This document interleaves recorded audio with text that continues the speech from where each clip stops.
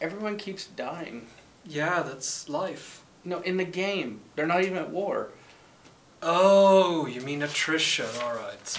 Attrition is, simply put, your soldiers dying because of disease, being too cold, being too warm, or starving because there's not enough food.